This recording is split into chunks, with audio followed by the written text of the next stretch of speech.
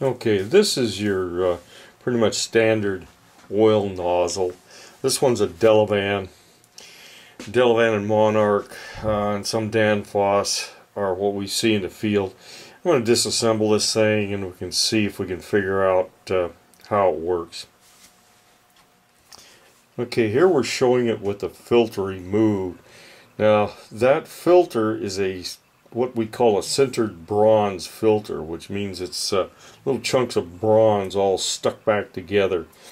Tends to keep small particles from getting through into the nozzle. So we'll take a little closer look at that thing. Okay, that's just a little closer look at this thing so you can perhaps see what that stuff looks like. This is probably the most common for the smaller nozzles to use this sintered bronze thing, and it does not guarantee that there will not be blockages in the filter. Okay, here I've taken everything out and you can see the hole in this thing. The hole, of course, is commensurate with the actual size of the gallonage of the nozzle, but it's a pretty small hole. This is the rest of the nozzle. This part here holds in this part. This part is what actually makes this thing work.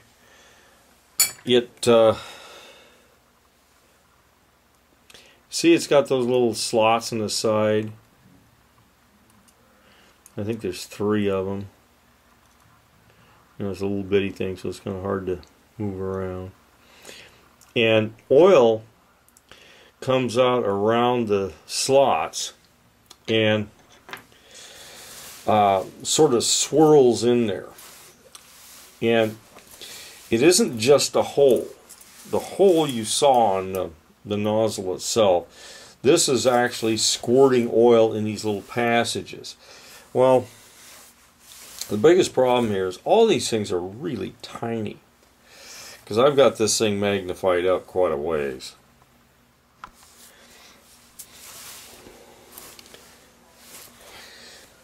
They kind of swirl that oil into the center, and they're shooting it at an angle, so it actually goes into the hole of the nozzle pointed different directions, and it sort of swirls its way out. So as it comes out of there, it's kind of like a hose. If you were to twirl the hose around with water coming out of it, the water kind of goes out in a swirl. That's essentially what that thing does. And these things are extremely precision made.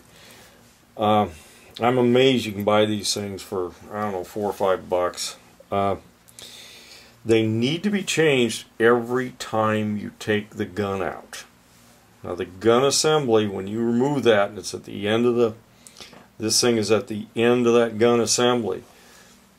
When you take that gun assembly out and clean it, you put a new nozzle in, and you never ever touch any part of the nozzle that is inside. Okay, this is what those little swirl slots look like from the end. The hole in the nozzle is right there where this thing tapers in, and that's where those swirls come from. Now here again we've got the sintered bronze portion of this nozzle.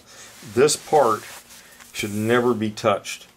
When you put the nozzle in, you use the tube that it came in to just kind of insert it. And I'll show you one of the tubes here in a sec. Okay, here's the nozzle again. This is a used nozzle, and if you were placing this in a burner, this part, you would never put your fingers here.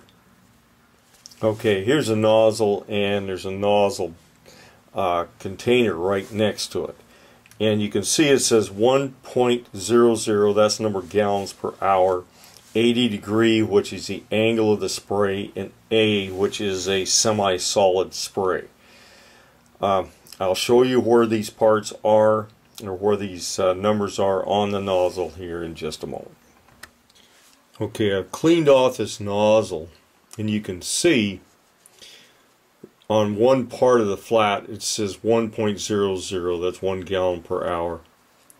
And if you go around, and you'll find another spot on this thing that it says the angle of spray, and it's 80°, and whether it's an A, a W, or what, that's a semi-solid. The A is a semi-solid. Replace like for like. If you change the angle of the spray, you could be impacting the side of the combustion chamber or the burner head. The gallonage, you don't want to go higher, certainly on gallonage. We very seldom go higher. You might go lower, but you're going to have to adjust to compensate for it. And the semi-solid pattern that this one has is pretty common for the area I'm in, but and I will do another video on all the different nozzles, but for the time being, just replace everything like for like, and you won't get in trouble. Okay, if I was going to put this nozzle in, I would take the cap off and I would put it in just like this, never touching it. Never touch that centered bronze part. Don't even take it out of the container. Just put that right into the gun. That's how I do it. Do not touch that. It's too easy to get it contaminated, and they'll plug up really easy. And that is the oil burner nozzle.